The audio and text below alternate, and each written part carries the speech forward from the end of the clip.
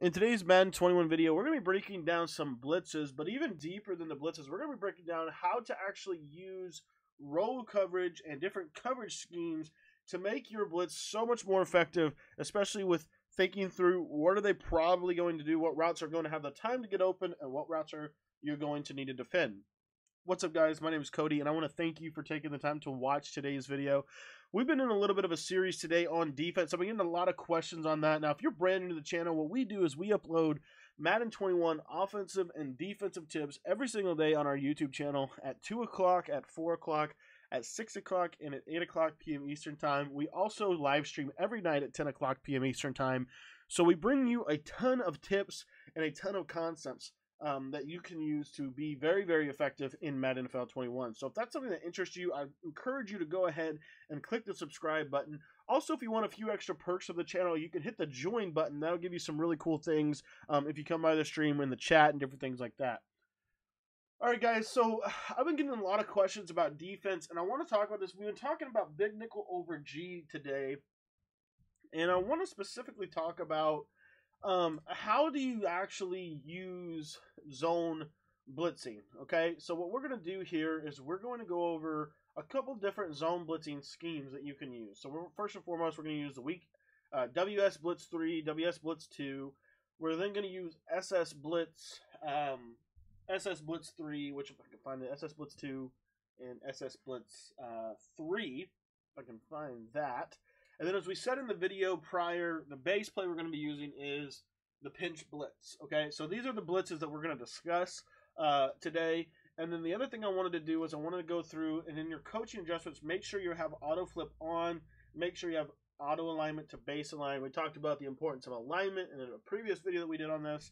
If you have missed any of the big nickel over G videos, we have over 2 hours of breakdowns on this defense right now on our YouTube channel. So if you want to get access to that video, all you have to do is just shoot me a text message.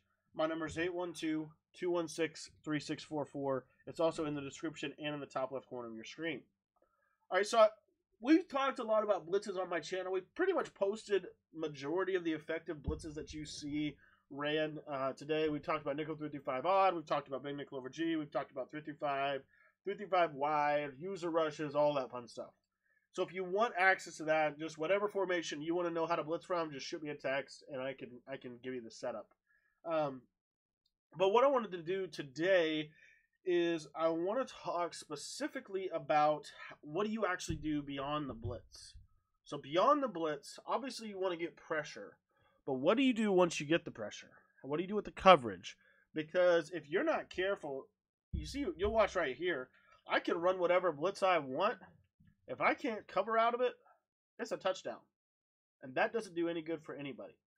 And you know that's what we're trying to do with this series today. Go a little bit beyond just the blitz, and try to talk about the complete defense behind it. And so one of the things that we've been talking about specifically is understanding alignment and understanding that having a base alignment where you're something like this right here is a really, really good alignment because it gives you balance against a lot of different sets. This slot corner can get out on anything on the left side. You have a corner on the back side here that can do a lot of damage as well. So this is all in all a decent style of alignment. If they run the ball, you have this user right over the A gap, as you can see right here, as a kind of a general rule. And then really what we're using is this backside defensive end as a man coverage assignment on a back if he goes out and releases, and then maybe we do something like this. This is essentially a cover one style of blitz. Now what's nice about something like this is you know that pretty much the only thing that they can do is run some type of corner route or slant route. Those are the two primary things that are going to get open. So you run something like this at the right time, you can get pretty good pressure from the big nickel over G, and what you'll see is you'll get pretty good pressure, but everything's going to be kind of covered. The important thing to understand is, number one, you don't want to blitz all the time, and number two, you have to understand what is open when you blitz, right? When you blitz, you leave yourself vulnerable because you're adding a +1, right? Oftentimes in the NFL and in real life, people have to blitz 5 to 6 people to be able to get pressure. In Madden, sometimes you can get away with blitzing 1 or 2, but even if you just blitz 1 or 2, it does leave you vulnerable to certain things, right? It really, truly does. So we just want to understand kind of what those things are and really try to take steps to be able to be effective against that. So if I did something like this where I pinch my line, crash it out, what you'll notice here is on this left side, as long as I user this guy right in this little pocket right here and go up and kind of make myself known to the offense, you'll see we're going to get some. We would typically get some pressure on that left edge. Now, the same thing is true on the backside. So let's say that I did something like this, right? I did the same pressure, but instead I I dropped. I don't know why he's staying up there, but I dropped this left side corner. So I dropped that left side corner in a zone, and then I go with this kind of look right here, And now what we're going to be trying to do is bringing that slot on the right side, and what you'll see here is you're going to get some kind of pressure off that side. So you have two different types of edge pressures that you can run from this. You can run the 5-man on that side, and then you can obviously run the 5-man on the other side. Another thing that you could do is you could run something like this, where essentially you're blitzing your user right down the A gap, and it's a user rush. It's a very simple user rush.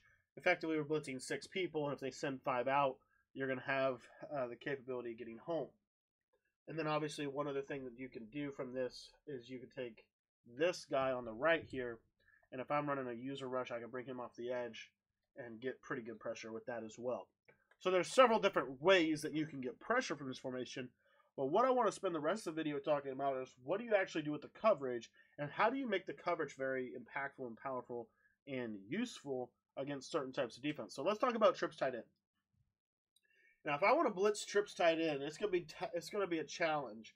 But what I like to do as far as blitzing trips tight end goes is I like to, as a general rule, and when I say general, this is kind of a base 3 deep, 3 under blitz, meaning I want 3 people in the deep coverage and I want 3 people underneath. That's kind of the general strategy with that. So we're going to set up our blitz. We're going to pitch our line. We're going to crash them out, and then we've obviously showed blitz here, and we have this little blitz angle right here. Now we know that we want to user this guy. We want to user Savage. And typically what we want to do with him is we're going to want to jump, pretty much anything that's up into this seam. That's a very natural transition. So what we want to do is we want to go down, right, and up to jump any corner routes or anything like that. So what we don't want to worry about is we don't want to worry about any kind of flat coverage on that right side. So what we'll do is we'll either put this corner in either a soft squat or a cloud flat or a hard flat. It's kind of up to you what you want to do.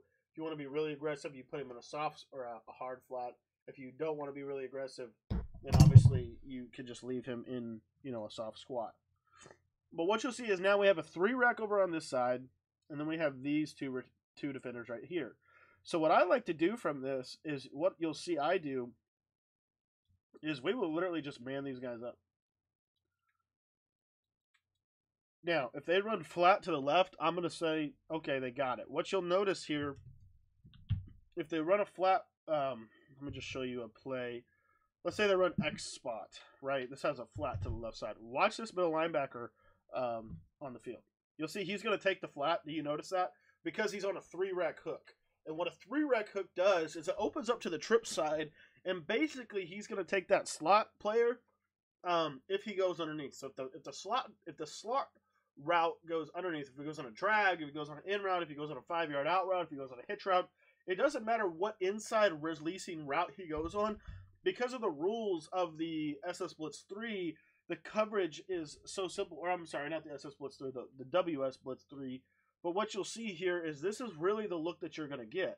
And so what we could easily do once we set up our pressure is we could do something just like this right here, and we can still have a safety over the top in that cover 3 alignment. So they say anybody goes deep, we have good coverage on that left side, and now all we really have to worry about is this tight end corner route. As long as the tight end doesn't kill us over the middle, we're going to be sitting pretty. I'm going to show you a very popular setup for this formation and this offense.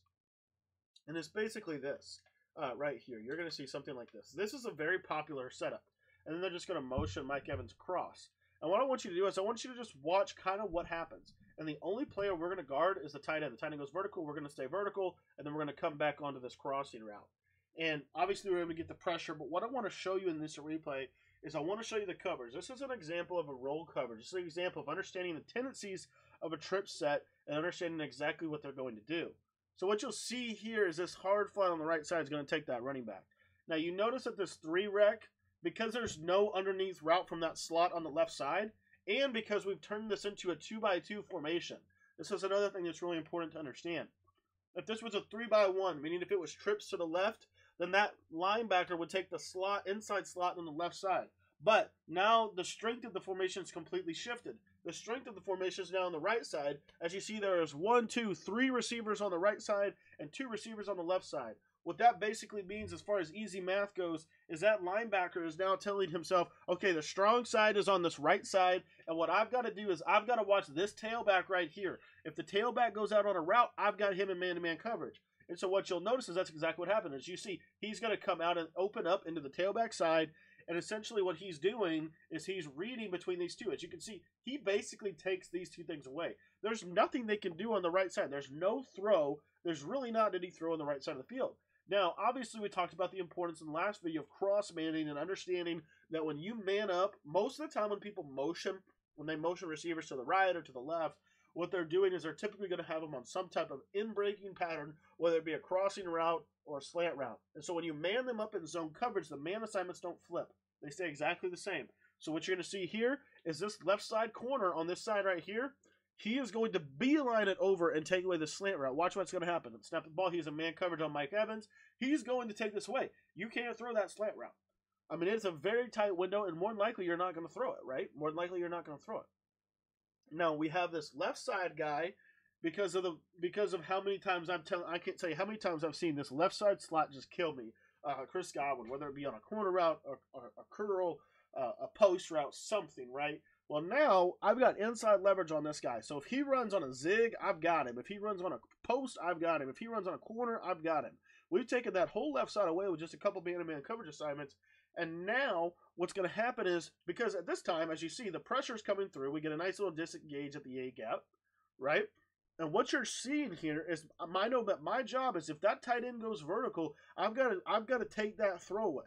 So there's nowhere to throw this ball. As you can see, the crossing of the Manning's confusing. We're able to get the pressure. The one thing I'm taking away is this crossing route over the top. As you can see, I'm taking that away with my user. I can basically take the streak and the crossing route away as long as I can get good pressure.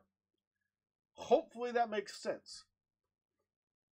But that is a 3-deep, 3-under blitz that is very, very effective against a very, very, very powerful setup of a play out of trip tight end. Now what I want to do is I want to show you that same setup, but I want to show it to you against what I would call a constraint theory play. And a constraint theory play essentially means something the offense is going to call once you start to overcommit, okay? And so what we're going to do is we're going to call verticals, and we're just going to put the running back on a wheel route. That's all we're going to do. We're not going to adjust anything else. And I just want to show you the same exact setup. We're not going to do anything different on the defensive side of the ball than we did on the last play. We're still going to send our pressure. As you can see, we're going to line up right over the center, and then we're still going to drop our safety and coverage here on this right side into a hard flat. We're still going to drop those two guys on the left side into man assignments. We're still going to have this guy in the middle of the field. We really want him to be down in this pocket. That's why sometimes you have to baseline a couple times just to get them to go to the right spots. But really where you want him is to be right there. But anyway, essentially this is the look that you're going to have. Now remember, at the snap of the ball, I am not thinking about circle. I can't. I cannot afford to do that. I know that I have a deep third, and I know I have a 3-rec hook. So if circle runs a corner route, that 3-rec should go play the corner route. If he runs a vertical route, the 3-rec should take him in man-to-man coverage and run up the seam. Let's take a look at how this works. And what you'll see is that 3-rec's going to hold on him just long enough for me to get back over the top of it, and we're going to get some pressure. So what I want to do now is I want to come back into instant replay and show you how what we've done is we've disguised our coverages, because up till this point we've been running coverage. We've been running cover 2, cover 3, cover 4, match coverage, man coverage, cross man coverage. We haven't been blitzing a ton, right? At least not yet. And now what I want to show you is what happens when we do. So as you notice here, this slot goes vertical. Number 10 is going on a vertical route. That because it's, and again, last time the 3-rec defended the right side. This time he's defending the trip side. The reason why is because that 3-rec is going to open up. He's going to defend the side that is the strongest passing threat. In this situation, it's the trip side. If any one of those receivers on the left had motion to the right, then he would have done the same thing he did on the last play, because now the strength would flip from left to right. Hopefully that makes sense. So what you're going to see now is in a trips tight end type of look, he's going to open up. Now, because he's a 3-rec hook, 3-rec hooks typically want to play underneath. They don't generally want to play over top. They're not going to take them man-to-man and run with them for 50 yards. Unlikely. What they're going to do is they're going to take crossing routes, underneath stuff. That's what that's designed to stop. So what you'll see here on the left side is you've got a safety in the middle of the field. There's no window to throw these vertical routes on the left side, especially if you shaded coverage over top. There's nothing that you can hit on this left side. Now what you're seeing is this window to throw the slot is kind of there. If you lob it to the right, my money is that middle safety would come, or I would be able to get back with my user. And what you'll see here is we have that hard flat dropping in the flat. So if they throw that quick route to the back, they're going to make a tackle. And essentially what we're doing at this point right here is we are going to bail off of the tight end and go back and take this guy at this window right here. If you have enough time, and again, I'm sending 5 people, and so I'm counting on my 5 people to get home against 5-man blockers. We weren't able to do that on that time. I didn't really set the blitz up all the way. But what you'll notice is you could hit that tight end right at that point. So I've got to do a really good job of taking that away. And as you see, the 3-rec at that point is now guarding nobody. Okay? So just understand that if they run a verticals play, you're basically betting that you're going to be able to get the pressure home sooner than they're going to be able to get the ball out. Okay? And I want to show you the same setup, but I want to show you, everything to be the same, but I want to show you one little nuance to this play that you can add into your arsenal.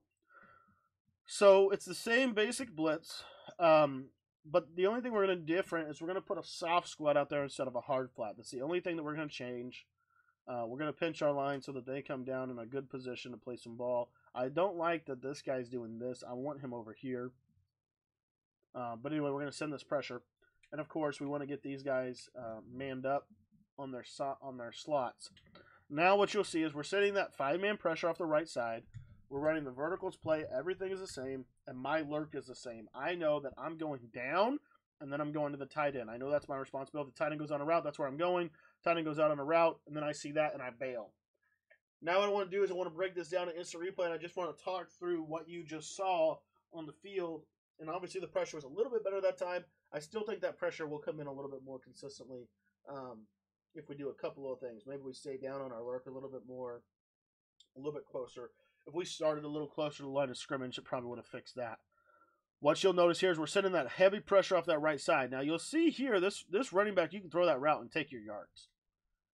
You can throw that route and take your yards. But now we have a lot better coverage up over the top, and we're able to really run with some routes. Now, one thing I do want to point out, and the primary reason why we're putting that left side safety in the middle third is primarily because of post routes that they could run to that left side receiver, right? So we need the cross man so we can get the slant, but at the same time we need the deep middle third so we can get any post routes that are going to come over our way. So that's primarily why we're doing that. So that's verticals, and that's PA counter go from that look. Now what I want to do is show you the flipped version, which is SS Blitz 3. As you can see here, this is a lot different. And this coverage is, I love this coverage personally. The reason why is because it's what I call a roll coverage. This is going to trick a lot of people. But you have to be really careful with this. And I'm telling you that because if you're not really careful with this coverage, you can get absolutely burned. But I really like this coverage against a lot of what trips tight end is wanting to do. And so what we're going to do on this play is we're going to set up our blitz. So we're going to pitch our line, crash it out. Obviously, we're going to show blitz to get that guy in, and then we're going to keep it contained. As you see, this is going to set up the base pressure off of this edge. Now, what you could do is you could try to bluff blitz this guy if you wanted to, and get him to go out. I would just recommend just keeping your 5-man pressure. So I want to show 3 deep, 3 under coverage primarily. Now, what we're going to do is, as a general rule, we like to use this guy. Okay, so that's going to mean we're going to take away our purple defender on the right side. But what you'll notice on this is now we're going to have a little bit more heavy coverage on the left side because we're going to come under everything that's going on. So essentially what we're going to do is we're actually going to play a cloud coverage. And what that looks like is we're going to take that left side safety, we're going to put him in a deep half zone. We're going to take the left side corner, and he is now going to go into a cloud flat zone. Now this is a lot better, in my opinion, against certain types of routes that they're going to run. Basically anything left side. This cloud flat's going to do a really good job. The 3-rec's going to open up really nicely to anything underneath. So let's say, for example, they run something like Whoops, I'm sorry. I got off of my user here, or I accidentally hit hike. But let me show you. Like, let's say that they're running some type of flood to the left side, right? This is very common out of trips. You might see something like this right here. Simple flood to the left with maybe something like this on the backside. Okay, very, very simple concept. But what you'll notice in terms of how this coverage is going to play is now we've done this roll concept. And what I like to do is take that backside guy, put him on a deep half. And essentially what this is this is cloud coverage with a 3-rec on the left side, and essentially I'm taking away the right side on my user. Now what I like to do, because I'm facing so much trips tight, if I'm facing trips tight end, this guy on the left side, he's going into a soft squat, because let's say they bring somebody over on a streak. If they bring somebody over on a streak, that soft squat's going to follow him. If they don't bring somebody over on a streak, then you're going to play basically, the standard principles. But what you'll see now is you've created essentially a cover 2 inverted style of pressure with a 3-rec on the field. So let's say they go to that flood concept. What you'll see is that opens up to the flat, and then that cloud flat, it's going to be a tight window to hit the corner route. I'm just telling you, it's going to be a tight window to hit the corner route. And so you could do something like that. So that's another example of a rolled coverage. You're rolling it to one side. You could also do that out of, let's say, SS Blitz 2. Or no, I'm sorry, not SS Blitz 2. I'm sorry, WS Blitz 2. Yep, WS Blitz 2. This play has a really, really significant roll of a coverage to the left side. You notice that this safety, and really what you want to do, and I can't stress this enough, if you're going to do this one, you really need to keep these guys down. You don't want them to move back. If they move back, it's bad. If they move back, it's bad because it's an automatic tell. So what you want is you want it to look just like this, right? On that left side, you see that you've got basic coverage there on that left side. The only thing that I'm going to do is I'm going to take that middle linebacker on the left side, and he's going into a deep middle zone. And then from that point, what I'm going to do is I'm going to roll this coverage. And what that means is this safety in the middle is going to roll all the way back to the right. And so essentially we're not going to have anybody deep on the right side. And the other thing is we're not really going to have anybody in the middle of the field, but this is going to have really, really good outside coverage. Let me just show you what they could do on this left side. If they throw a streak up the seam, you notice that soft squat is going to go with him. So if they throw a streak up the seam, the soft squat's going with him in man coverage and is going to be able to take that away. So now what you've done by calling this play is you've still hedged your bet because you still have your safeties going where they need to go and doing what they need to do. You just have got to make sure that these guys stay put. If they go back, it's just not going to be good. I'm telling you right now, it's not going to be good.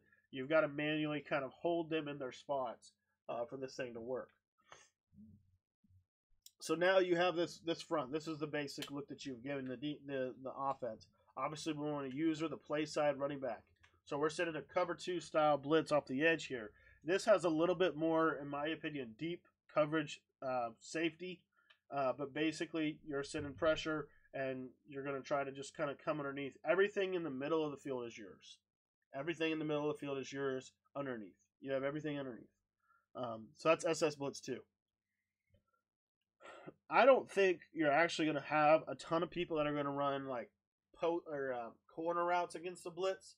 I think what you're going to get a lot more of in this year's game is you're going to get a lot of flat routes against the blitz. You're going to get a lot of slant routes against this blitz, and you're going to get a lot of streak routes against this blitz. So that's where I enter something like this WS Blitz 2. And what you'll notice is, again, keep these guys down. But if you keep these guys down, another thing that you can do is you can run outside quarters on both sides. And then you can take that guy in the middle And basically, you can do something with him. You can put him on a vertical hook or something. But this right here could also be another look that you could throw at people, right? Just something simple like this. I really like this, hard flat kind of stuff. You're just taking away everything right here in that little pocket. Everything else you're coming underneath and taking as well. So what I'm getting at here, and again, all this evolves up to ultimately a man pressure, right? A man pressure. When you send man pressure, in my opinion, the biggest thing you got to worry about is slants. That's the biggest thing. As long as you shade up, the biggest thing you got to worry about is slant routes. So when you go to send your man pressure from this, I would always send it opposite of the running back, so that I could be a man coverage on that running back, take that route away, and then if they run anything over here, I can go here, and then I can come back down here and basically lurk those two routes within one time. Because you got to remember, when you blitz, you're sending heavy pressure at your opponent, and you're basically putting the pressure on him to make him make fast decisions. You're not wanting to stay on routes too long. If you stay on routes too long in the blitz, you're going to get killed. Okay? But if you bounce from route to route to route to route really quickly and make sure that you're holding triangle as soon as that ball is thrown, you'll be surprised at how many routes you'll pick off. Okay? Now, what about like an all-out zone blitz? Typically when I go all-out zone blitz, I'm going to go something like SS Blitz 3. And what we're going to do is we're going to play hard flats. You see I got hard flats on both sides here. And effectively what's going to happen with this is we're not going to play anybody deep, right? When I run this, I'm only going to play one guy in the middle of the field. So what that means is I'm literally going to take these outside safeties, and more than likely they're going to go into some kind of soft squat, potentially a soft squat. Occasionally they'll go into a deep half. Most of the time they're going into soft squat zones. Most of the time. And the reason why is because what I know now is on this left-hand side, if I've got something because of this roll coverage right here, let's say they run verticals to the left side, I know at the snap of the ball, that's where I'm going. I'm going on a beeline right out there. Right? So my key's a little bit different. I still send the same pressure, but now we're playing really underneath coverage because of what we've done. Now let's say, real quick within this, let's say we're going to WS Blitz 3. We're going to play hard flats, but we want to send both of them. We want to send both these guys off the edge. In a situation like this, typically what I'm going to do is I'm going to take this backside safety. He's going in a hard flat. It's going to be very, very confusing, but effectively we're going to go cover 2 invert, and I've got 2 hard flats. And basically with my user, I'm going to take away that right side of the field vertically, and we're going to give up anything over the middle. We're going to be okay if they take something over the middle. Now, I know that that's open, right? So I may go here, and if I see, oh, crap, they're in verticals, I got to bail. I got to bail right now, right? But those are some principles for blitzing that I think will help. Those are some principles that have helped me a ton, and those are some principles that you can blitz, but now you've got really, really good coverage behind the blitz, and you've completed the entire play. So if you want more on defense, you can pick up my ebook. My full guide is in the description of this video. It has everything in the 4-6 playbook. Also, if you want to pick up more about this, specifically Big Nickel over G, I've got a whole guide on that for my text message members. You can text me. My number is 812-216-3644, and we could talk Big Nickel over G for hours. This is one of the best defenses in Madden this year, if not the best defense, and we have an over 2-hour breakdown that I'd like to give you completely for free just by texting me. My number is 812-216-3644. All right, guys, we will see you guys in our next video here in a few hours. I think it's going to go live at 8 o'clock, and we'll also be running this defense tonight live on stream at my YouTube channel. So make sure that you're in the Discord so you know whenever we go live. If you haven't joined the Discord yet, there's a link in the description. We'll see you guys tonight.